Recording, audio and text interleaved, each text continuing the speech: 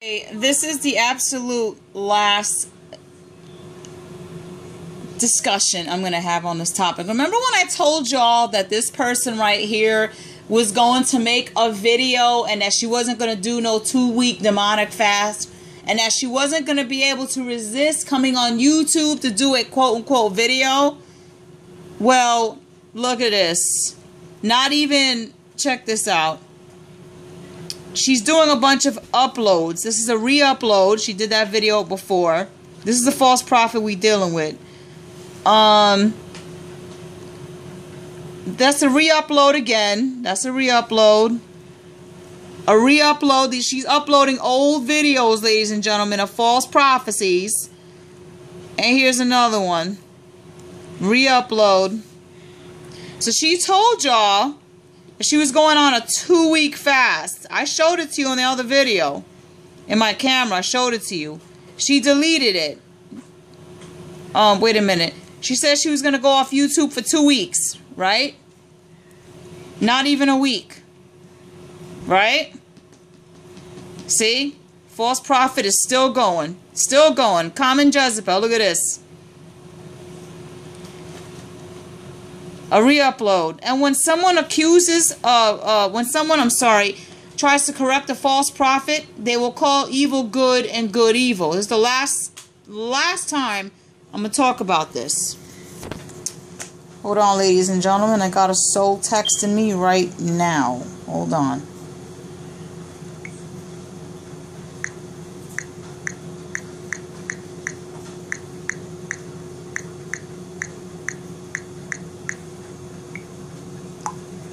It's actually a soul that just texted me, okay, claiming that this particular individual right here, okay, has threatened to send her subscribers after her, after the soul that just texted me right now. So as you can see, it's very evident. If you disagree with false prophets, they will send their minions after you to falsely flag your channel. Now, recently there was videos against this person exposing her for being a false prophet, and there's video footage to back that up. So with that being said, excuse me, ladies and gentlemen, that's me disliking that. With that being said, ladies and gentlemen,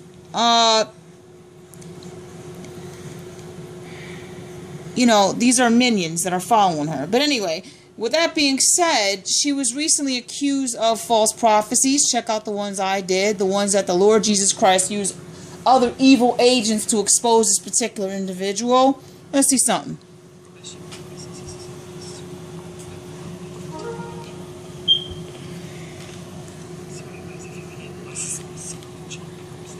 One second, ladies and gentlemen. The audio is very poor.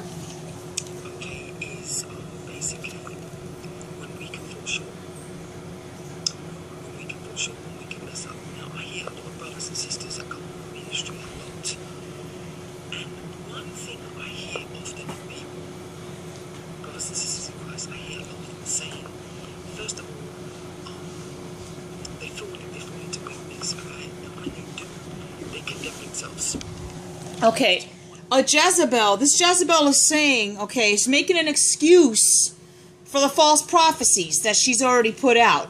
She's saying you can mess up. I'm going to make something very clear, ladies and gentlemen. You cannot, quote unquote, mess up on false prophecies. See, I'm gonna clarify something to you, okay? The Word of God says, let's test the spirits, ladies and gentlemen. Let's do it again. Let's test the spirits, shall we? Let's test the spirits right now. Hold on. Word of God says, if a person prophesied one time and it doesn't come to pass, that person was never sent by God. They're a false prophet. Okay? So let's test the spirit, and let's see if the Word of God says it's okay, you can falsely prophesy, and let's see if God says you can, quote unquote, mess up. Let's go to 1 Deuteronomy chapter 18, verse 22.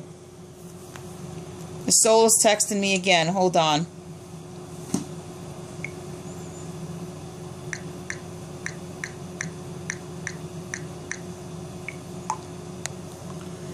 Okay, I'm going to show you for yourself. She says that it's okay for you to mess up. Basically, she's calling Jesus Christ a liar, saying that if you falsely prophesy a couple of times, it's okay. God will give you. You're still a true prophet of God. Will forgive you. You're still a true prophet of God. Now, if you haven't blasphemed God, okay, if you haven't blasphemed the Lord Jesus Christ, okay, you can ask God to, you can confess your sins, repent of it, go through the correction so that those sins could be washed away by the blood of the Lamb. Okay, that's for false prophets that have told false prophecies in the past. But after that, don't ever falsely prophesy again. Accept the correction, move forward, let God use you in a mighty way.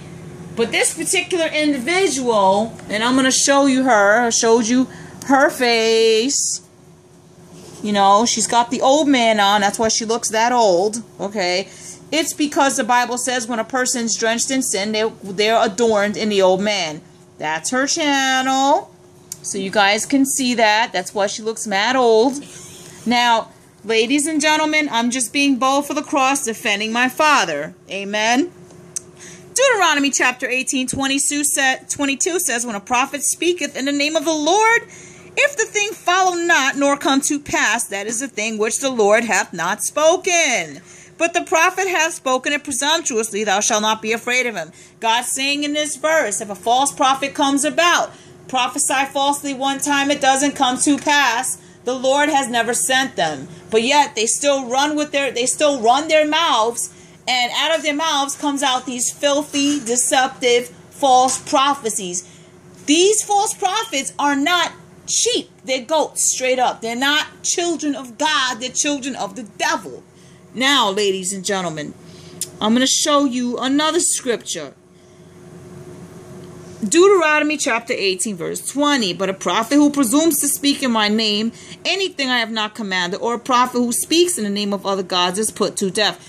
Basically, the wages of sin, for the wages of sin is death. Okay? Jeremiah 28:9. But the prophet who prophesies peace will be recognized as one truly sent by the Lord only if his prediction comes true. It's telling you how to test the prophecy. So if a person prophesies something, and I'm not just talking about one thing, I'm talking about if they prophesy multiple prophecies and they come to pass, and this person has a very good track record, not one lie, like the prophets of old, that is a prophet sent by God. Not a person like this and other false prophets that prophesy a biggest load of crap, excuse the expression, and it doesn't come to pass at all. And they have nothing but lies and false prophecies. That's not a prophet of God. That's a prophet of the devil. Now, ladies and gentlemen, I'm going to bring you another scripture to back up what I'm telling you, that if a person prophesies falsely once and it don't come to pass, that person is not a prophet of God. Let's check out Deuteronomy chapter 28. Okay. Soul's texting me some more information. Bear with me a moment, please. The Bible she uses, the ESV. 1 second, please, guys. I'm right in the middle of ministering to you. I didn't mean to cut my son off, but the Lord wants me to speak on this, like right now. So, ladies and gentlemen, let's proceed, shall we? The Lord says that you do not, see, here's the thing. When you're standing before the judgment seat of Christ, are you going to tell him, Father, we can mess up.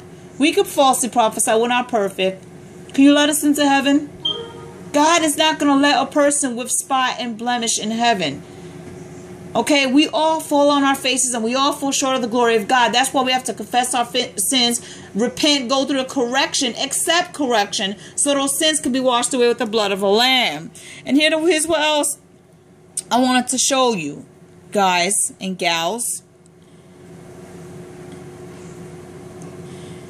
When you are righteous with God and you hearken unto the words of God, you are entitled to blessings. And all these blessings shall come on thee and overtake thee if thou shalt hearken unto the voice of the Lord thy God.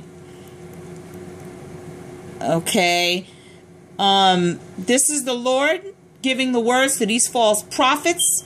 28 verse 7. The Lord shall cause the enemies that rise up against thee and are smitten before thy face. They shall come against thee one day and flee before thee 7 ways. That's what the Lord told me. That any enemies come up against me, he was going to go up against them, because I'm doing the will of the Lord. Okay. So with that being said, ladies and gentlemen, it is not okay to sin. It is not okay to it's not okay to encourage people to falsely prophesy like she does and other false prophets. It is not okay to sit there and say that it's okay to mess up, because it's not. It's not, ladies and gentlemen. The first Peter says that the Lord Jesus Christ says, be perfect, for ye are be perfect like the Father. Okay, ladies and gentlemen, and I'm going to show you for yourself. So what I'm telling you, if the Lord Jesus Christ is calling for repentance, if the Lord Jesus Christ is calling for you to live holy like Jesus Christ, that means that you can't sit there and say it's okay to sin and mess up. It's not. It's not okay to sin when you already have the knowledge that sin, okay, that sin is a wrong and it's disobedient to God. Now, Matthew chapter 5, verse 48. And then we're going to wrap this up, because I'm not going to sit here wasting my energy talking about this goat, okay? That's real. Be ye therefore perfect, even as your Father which is in heaven is perfect. So in other words, you have to live righteous before Jesus Christ. You have to be like him, holy, without spot, without sin, without blemish. And you cannot promote sin like these false prophet goats do. You can't do that. You can't say it's okay to mess up, because it's not. That's why the Lord tells you to confess the sin and repent. That's why the Lord Jesus Christ that's why he calls for repentance.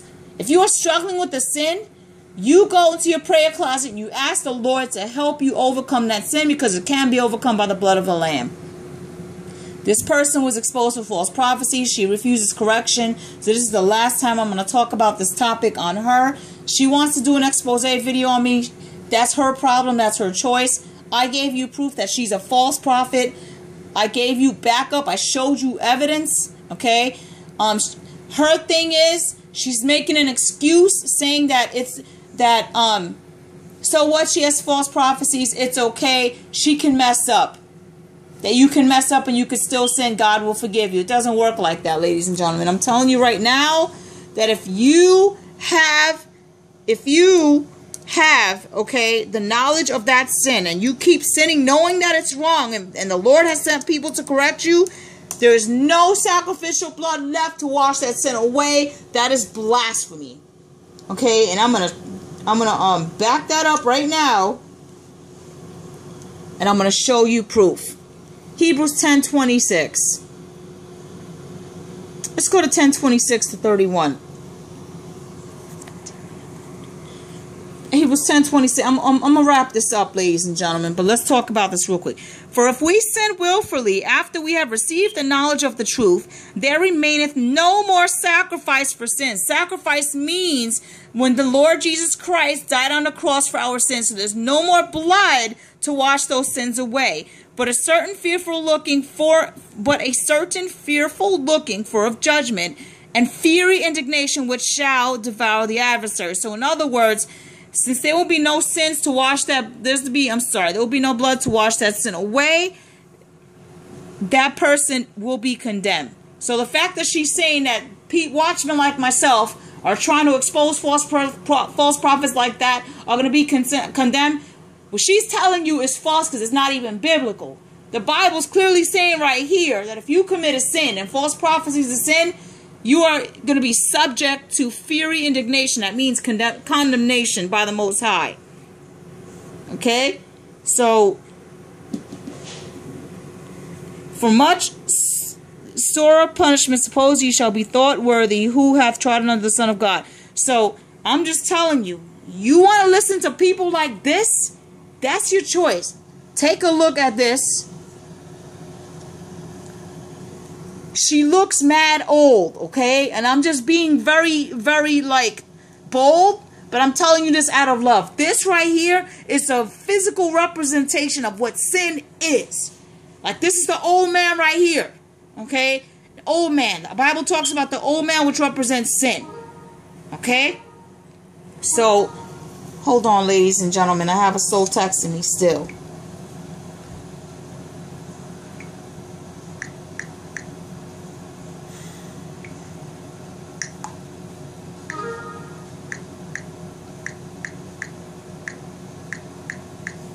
So anyway, what you guys do, I mean, look, test the spirits like I just did. And if she tries to hit you with, only Jesus Christ can judge, I'm going to refute that scripture right now. You want to see if what she says is true? Jesus Christ said for us to judge righteously. But the Matthew 24 that says, judge lest ye be judged, that means that for hypocrites can't judge. Okay? Says right here, judge not according to appearance. Remember I told you about that scripture? But judge righteous judgment. So if you see a person that has a big nose, right? Don't sit there and say they have a big nose, because everybody's beautiful, okay? You look at their heart. Okay, you look at their heart. Look from within. Okay, and if you see that that person's doctrines or sin is not biblical, you talk to that person in privately once. If they don't listen to you, you go with a witness. That first time. The second time, you go with a witness. The third time, you warn the church, like the Bible says to do. Judge righteous judgment. It says right here. Jesus Christ is telling you to do that.